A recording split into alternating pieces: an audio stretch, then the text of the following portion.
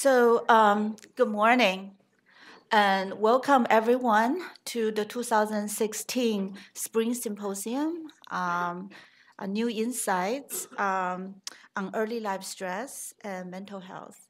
I am Li Wei Tai, and I'm the director of the Picower Institute for Learning and Memory at MIT. Before I begin, I would like to thank the organizers behind the scenes who worked very hard to make this day happen. They are Aaron Edwards, Aja Bakar, Josh Sarinala, and Brittany Greenlaw, and a few others. So I would like to thank them very much for their hard work. And I would also like to thank all the speakers for traveling here today.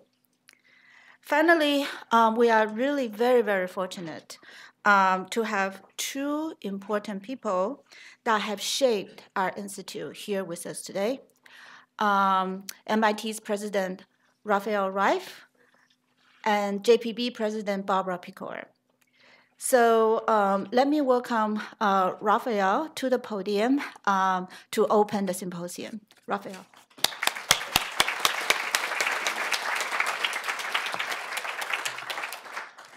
Thank you. Good morning, everyone. Li Wei, thank you for not just introducing today's session, but also for your really terrific leadership of the Picower Institute.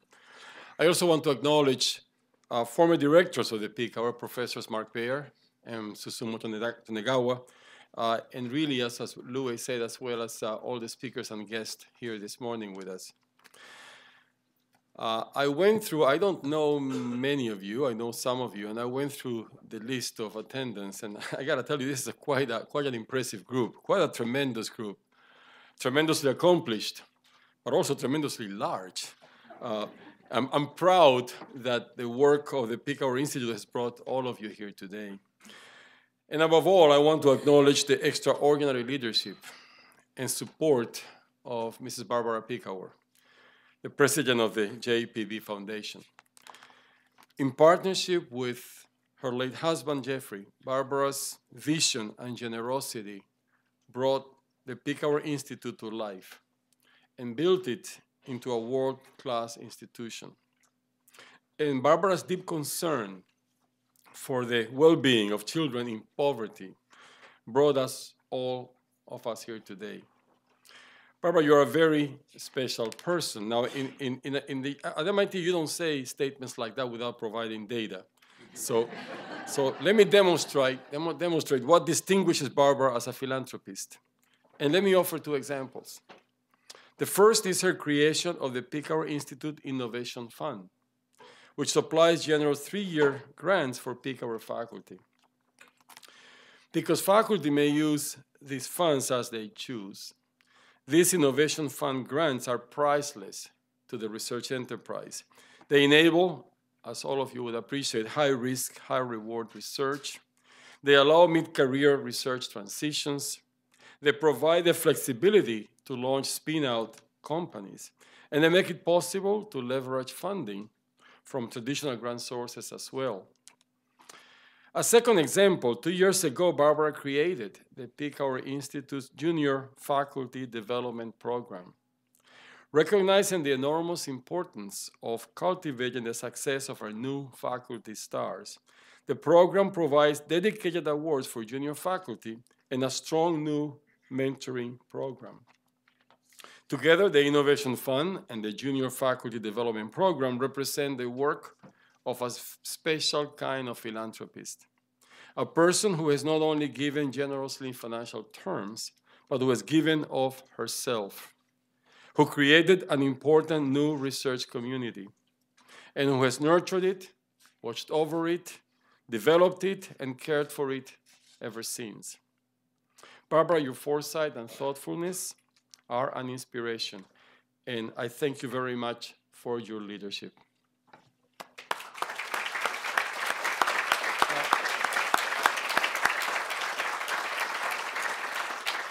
Those of you who know Barbara know very well that she doesn't like any of this, which is just a good reason for me to do it. As an electrical engineer in a room full of brain and cognitive scientists, educators, and clinicians, I will not attempt to add to your professional dialogue this morning. But I will say, speaking simply as a fellow human being, that the topic of this symposium could not be more important for our society, morally or practically. Thanks to pioneering research done by many of you here today, we now begin to understand biologically how chronic childhood stress can produce deep, lifelong damage.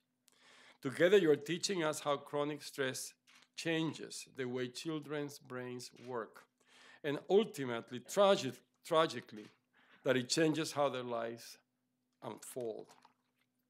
You have already brought us profound new understanding, and I'm thrilled to hear, apologize, I'm thrilled to hear the optimism that I sense this morning of this group. The sense that we could be on the verge of identifying practical interventions and lasting solutions. As some of you may have heard, last Friday, MIT launched a major capital campaign, the MIT Campaign for a Better World.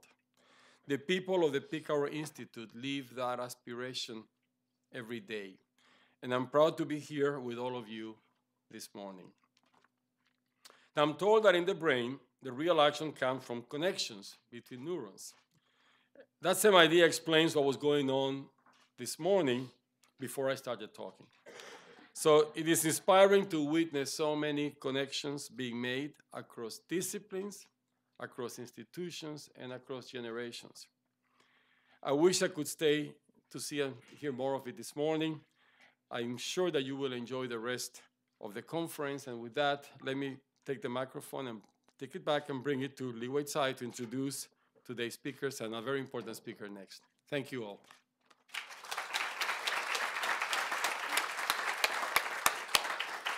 Thank you, President Reif, for the very kind introductions.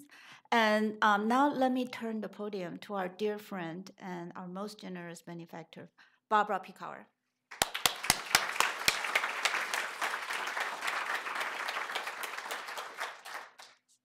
So thank you. This is kind of embarrassing for me because the work that we do is not about me as an individual. It's about what we can do to make the world a better place. And so for those of you who don't know very much about the JPB Foundation, I'd like to tell you that we specialize in 3 areas, most of which are interconnected. The first one is basic medical research, which is represented by our gift to MIT, and which I am exceedingly proud of.